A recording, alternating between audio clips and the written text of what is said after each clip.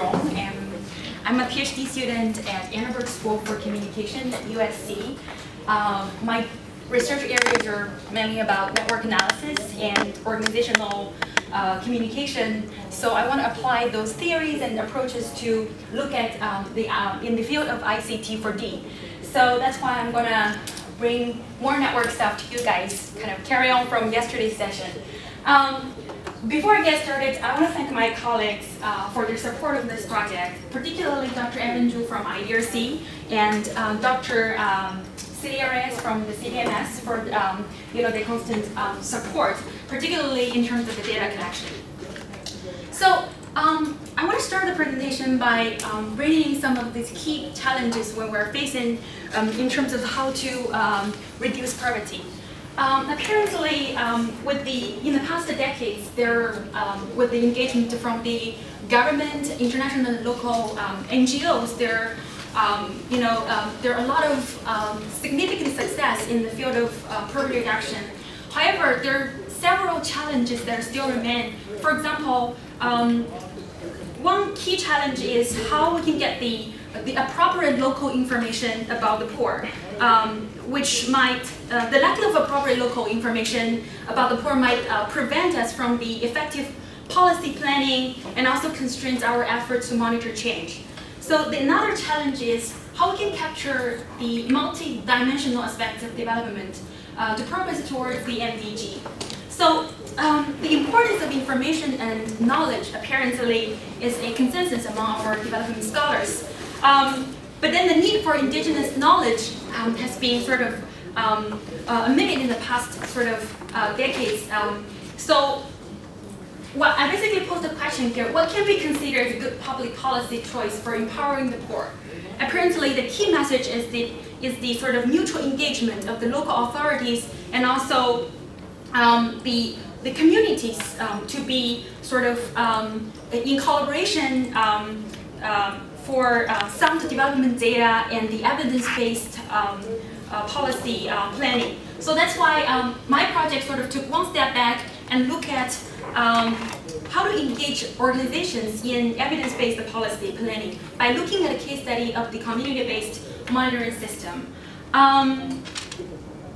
I remember yesterday we talked about, remember the morning keynote, when Dr. Klein talked about the idea of individual capability and also the collective capability, right? So I wanted to look at organizations, particularly what kind of role organization can play in setting up initiatives for those more effective database. So this is basically the sort of general background of my ideas.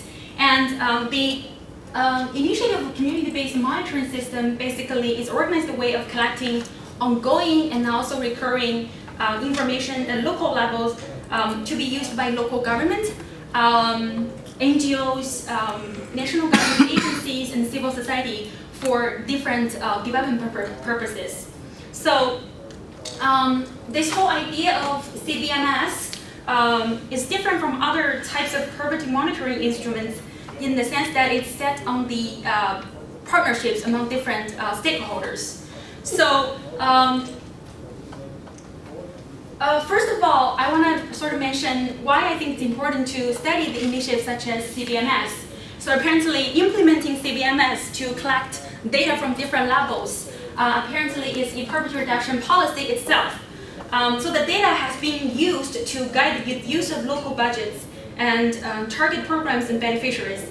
And also kind of the data have been used to lobby for resource allocation, to monitor the impact of crises and policies, among other things. So basically, in a word, the CBMS has been the key to ensuring effective public investment, spending, and a greater public accountability. The other sort of reason why it is important, also more interesting for our scholars, is that the diffusion of CBMS has provided an excellent case study to look at how a certain type of policy, poverty reduction policy, can be diffused and localized in different cultures. So as you can see from the slide here, so far there are actually 19 countries that have implemented this data collection system. Basically, this whole idea of CBM started in early 1990s in Manila, Philippines. So far, as I mentioned, there are 25 institutes that are already involved in this implementation. So basically, you will see some kind of competition among, say, more than one institute in one particular country, which is kind of an interesting story. However, the previous study also showed that it's not easy to implement this study, right? There are a lot of factors that might be constraining this type of innovation. For example, the regional autonomy. As we said, the data collection is not, the whole idea of CDMS is not a sort of a top-down approach, right? They wanted to get more stakeholders involved, particularly from a bottom-up mechanism. So, in terms of regional autonomy, which basically refers to the degree of decentralization and the role of local government. However, another factor is the political will of local communities. You will see a lot of, in a lot of cases that the government the central government is willing to give away some of the autonomy to the local government, but to what extent the local government is willing to be engaged in those kind of initiatives. And of course, the funding structure is always important in terms of how to manage the human resources and then other types of resources, given that you will provide the training for the local researchers and also getting some types of equipment for the data analysis.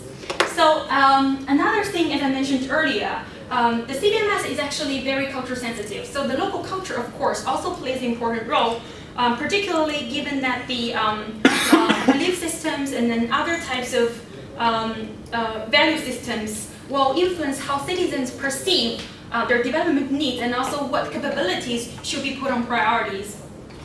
So, boring you guys with all this, literature review, finally getting to what I'm doing right now is the looking at the inter-organizational networks, particularly the collaboration network among different organizations across 19 countries. The whole question I asked in this project is, what factors influence the collaboration among the CDMS implementing organizations by applying two network mechanisms? First of all, a lot of people heard this saying, birds of a feather flock together. So this is one of the key network mechanisms sort of in place. It's called homophily. Thinking about how many, maybe we should sort of jump out of the organizational context, thinking about interpersonal communication.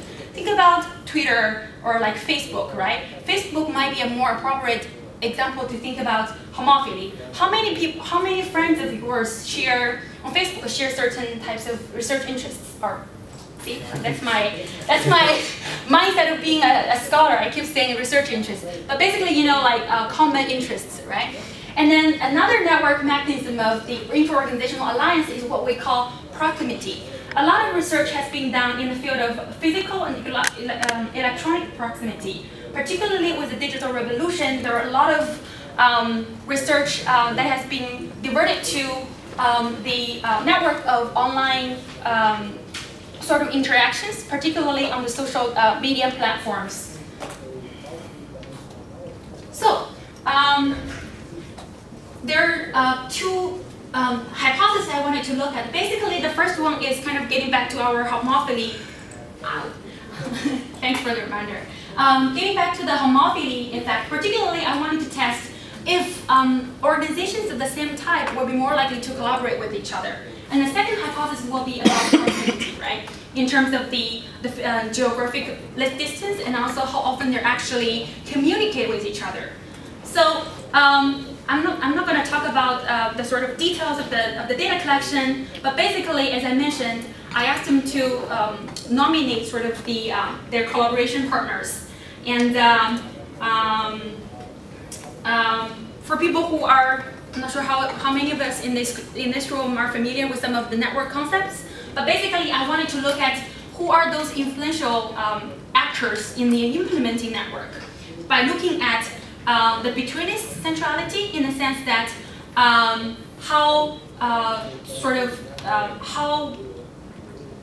reachable one particular node is in this particular network, and also the closeness centrality in the sense that the sort of how fast the information can travel. So I also look at how the correlation between different networks, and then there are a lot of statistical analysis that I have conducted. So I'm just going to jump to the findings, which might be more interesting, particularly for scholars coming from different regions.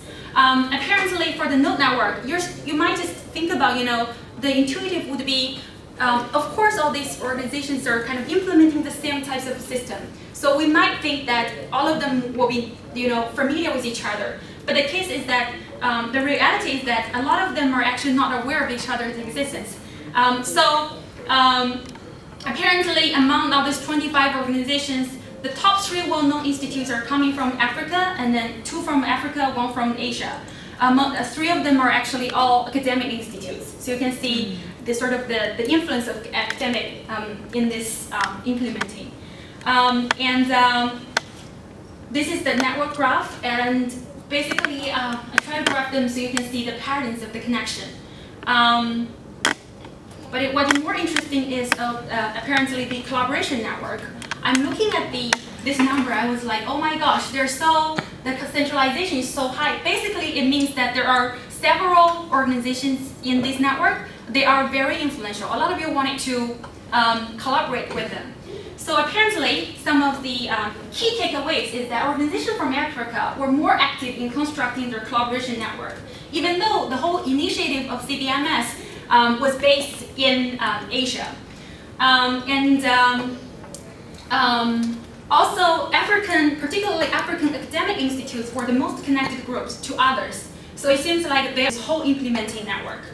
So apparently the Node 19 is the CBMS coordinating team based in Manila. So I decided to remove them from the network graph and to see sort of how the network would look like. Apparently there become 3 different sort of subgroups. And one of the interesting things is even within the African groups, there can be divided into 2 subgroups. And apparently there was close relationship between African and Asian institutes, particularly academic institutes. However, Asian institutes seem to hate each other. They didn't really have very close connection with each other, which was kind of surprising for me. But I carry all these findings to the, well, apparently I have more statistics, but I'm going to just skip it by simply saying the homologous hypothesis was support. So remember what I just said, birds of a feather flock together, right? So that was supported. But then apparently the geolocation network was not highly correlated with the collaboration network, provided some preliminary evidence for the argument that the geolocation may not influence or become the barrier for the implementation, as we can see from the collaboration between Africa and Asia academic institutes. So apparently there are a lot of things that need to be done in the future, but I just want to sort of conclude by saying we also wanted to look at the hyperlink. For people who are familiar with the hyperlink network analysis, basically the hyperlink has been conceptualized as the resources for different organizations to refer to each other, right? So that's kind of an indicator for partnerships. And usually hyperlinks is more available instead of try to get everybody from the organization to respond to your survey. That was really hard, trust me. For people who might be familiar with the IDRC's work, we recently presented some results from the survey by looking at the partners collaboration network. For example, we wanted to map out their conference attendance network in the past few years, and also their publication network. Try to see if there is kind of a certain pattern involving, particularly, people from different disciplines might be more likely to work with each other. Try kind of like have a complementary skill set. And some other interesting things we will do in the future is that, remember the whole network structure among the Asian institutes. And then think about the outcome of the implementation. Apparently 4 institutes from Asia already stopped or suspended. They wanted to use the sort of a nicer word, suspend, instead of saying it stopped, okay? they're saying this is already, the whole CBMS was suspended in 4 organizations from Asia. And then we basically wanted to measure some of the outcome variables saying why this is the case, how we can actually prevent some of those things from happening. So I think this is what I have. Happy to take any questions in the rest of your time. Thank you.